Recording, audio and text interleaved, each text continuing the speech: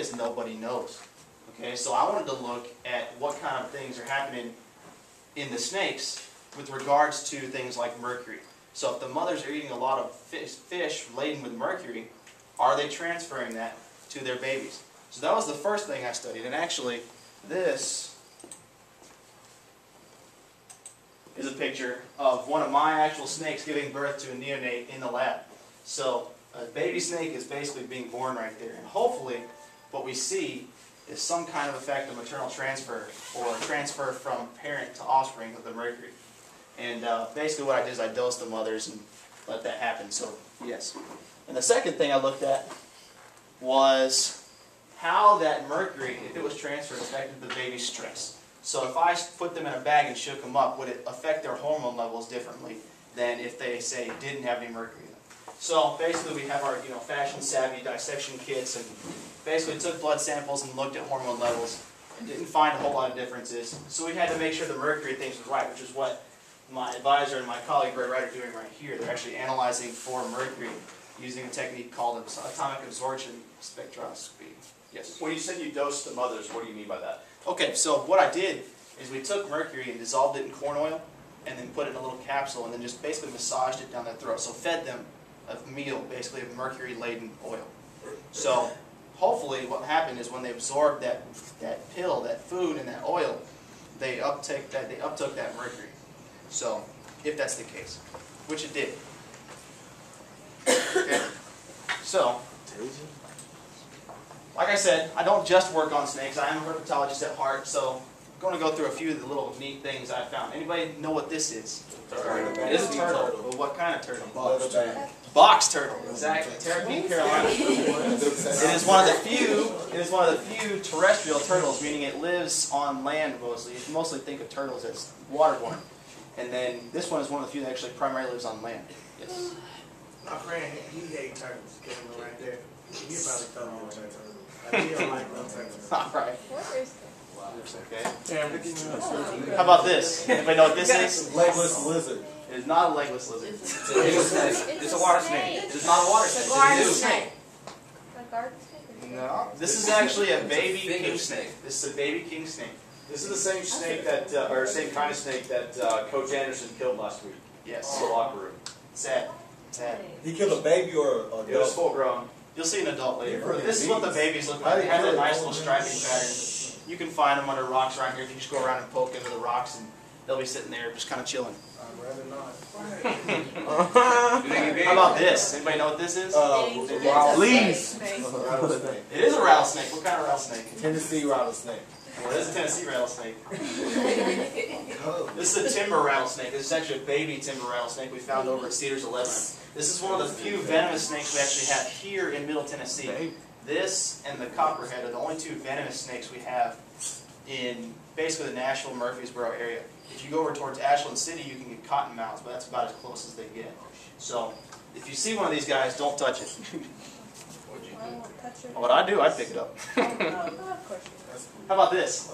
Anybody recognize that? Oh. It's not a corn snake. No, it's one of them snakes. It's not a corn snake. It's a Milk snake. milk snake. Bingo. This is actually the eastern milk snake. So, we have two different snakes here in Middle Tennessee that actually look like this. This is the milk snake, and there's actually another species called the California king snake. Or not California king snake, the prairie king snake. I lied. So, it looks like this, but the way you can tell the difference is the milk snake has this nice little Y pattern on top of his head. So that's the way you can really distinguish between them. They look so similar. And this is the water snake. This is actually a baby water snake. If you look, the patterning on the juveniles, the baby water snakes, is actually extremely vivid and bright. So if you get an older water snake, they a lot of times can be plain and nasty and ugly and smell bad and a whole spiel. But these guys are actually really neat. And this was actually found under a rock just down the road from here, I believe. Man, that's How about this? Garter snake. Yeah, this is up at the Barfield Crescent in Murfreesboro. I found this guy just chilling in the sun. He's a little bit drab because this was only a couple weeks, no, actually last week, so, they're still kind of a little bit dull. They're still trying to warm up. The warm weather's kind of new at this point. It's actually very early in the year for warm weather, so. Alright, and this is the adult version of the king snake you saw earlier. As you can see, it's lost that nice striping pattern, but it's still got a nice patterning on its belly. This is also a Barfield crescent. Found him under a rock next to this stone wall. You just pick him up. Hmm? You just pick it up. Oh yeah, he was just chilling there, so I picked him up. He didn't bite or anything. The garter snake musked me, but yeah. It's no no big big deal deal to to get get bit, bit, is it? It's no big deal to get bit by it. No, it's really not. As long as they're not venomous, it just feels like the worst it could feel like is sticking your hand in a briar bush. Why don't I put mine in the sorry? Well, hey, you like black. Hey, I don't know. I like blackberries. I don't know about you guys, but I'm gonna stick my hand in a briar bush for some blackberries. What you got?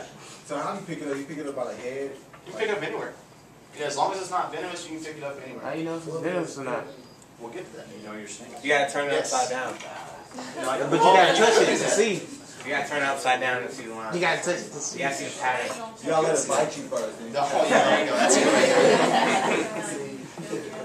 Okay, how about this? Getting away from the snakes. Oh, it's one of those. Hey, did you small- kill it? Salamander. It's not a skink. It's not a salamander. Oh, what's that, baby? It's a newt. It's a lizard. What kind of lizard? It's a milk. No, this is actually a fence lizard, a baby fence lizard. Okay, so you can find these all over the place. If you go poking, I guarantee you go out in the yard right now and lift up a rock, you'll probably find one of these. They're all over the place. No, we lifted rocks. If you weren't looking at the right rocks. Yeah. So how big is that gonna get? Run around real fast? About that big. Oh, okay. This is an adult version. I wish I had a better picture because actually this is out at Flat Rock Natural Area down in Murfreesboro. But right now, if you find a fence lizard that's an adult and it's a male, they'll be starting to get their breeding colors. And if you turn them over on their belly, they're a really bright blue that runs up their sides. And that's how you can tell if they're male or female.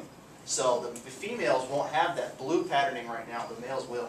So they're really neat, really gorgeous colors. See the mirror with it. Oh, and the dog is a friend of mine. Her name is blue, Lizzie. right? She's a sweetheart. That was It has blue on it, right? It is, that blue. Yeah, Yes. you can see it. I'll be seeing the mirror. Oh, yeah. Yes, I do. Okay, moving away from reptiles, how about this? Anybody recognize it? Newt. It is a salamander. You keep saying dude. I don't have any new pictures. No, not Still yet. gonna say Newt. Okay. You know, anybody know what kind of salamander this is? I got legs. Okay, this is the redback salamander, Plethodon cinereus. Okay, it's one of the few plethodontid species we have around here, meaning they're a terrestrial salamander, and most of the time you'll find them in leaf litter, under rocks, and under logs. So if you go out in the woods somewhere and roll over a nice moist log, you might find one of these guys. It looks small enough to be one of the lungless lizards, is it? Technically, plethodontids are lungless, but these guys do have small lungs. But yes. So they breathe through their skin or something. It's called cutaneous respiration. Alright, here's another one from around here. What you got? Any ideas? Leopard salamander. It is a salamander. It's a Newt. It is a salamander. The picture's a little blurry because this is from my stupid BlackBerry phone, old, outdated technology. But this is actually a cave salamander. This is Eurecia lucifica. Okay, so these guys, they say they're cave salamanders, but they're really not. You can find them under rocks and water and in all kinds of different places, but really, they're not strictly a cave salamander. But they're really cool. You can see that nice orange color with the black patterning and everything. That's So as big as it gets. they're really unique. Yeah, that's about as big as it'll get. You might get a touch bigger if you're lucky, but the salamanders we get around here aren't usually that huge. Now, if you go out towards East Tennessee in the mountains, you can find things like black belly salamanders, which can be, almost a foot long. So they get pretty serious. Let's see what else is there. Okay, how about this guy? That's a frog. The toad. It's a toad. It's a toad. How do you tell between a frog and a toad? That's the tail. I think frogs looks more soft. Toads are bumpy. There you go. Toads are bumpy, basically. Frogs have smooth, more moist skin, and toads tend to be a little bit drier, they're bumpier. And the reason is because their skin on toads actually has a series of glands on them, and they're called parotoid glands. Now these are parotoid glands right here, and they actually produce a toxin called bufotoxin, named after the genus that these guys are, bufo. So don't go licking toads because it can kill you. Like I was on Family Guy. He was getting high with toads. Yeah, you can't. There are some toads you can do that.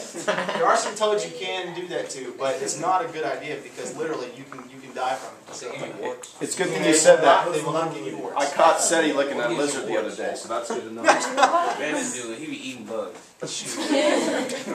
He ain't lying either. Alright. So So this is not from Tennessee, or at least not from this area, but this is what you can find out towards East Tennessee, or West Tennessee past Ashland City. This is a cottonmouth. It's actually me in Texas doing research on cottonmouths. We're looking at hormone levels again. But it is a venomous snake, and we're trying to tube it so we can take blood samples from its tail. Do the venomous bites hurt worse I than got a question. non-venomous bites? I would not never been bitten by a venomous. So, yes. How does the leather stop the venom from going? How does what? The leather. Depends on how thick it is. I mean, these guys, which, I mean, if you go to the next, if you look at this next slide, oh, it's blocking it. Okay, well, this is a cottonmouth in a tube.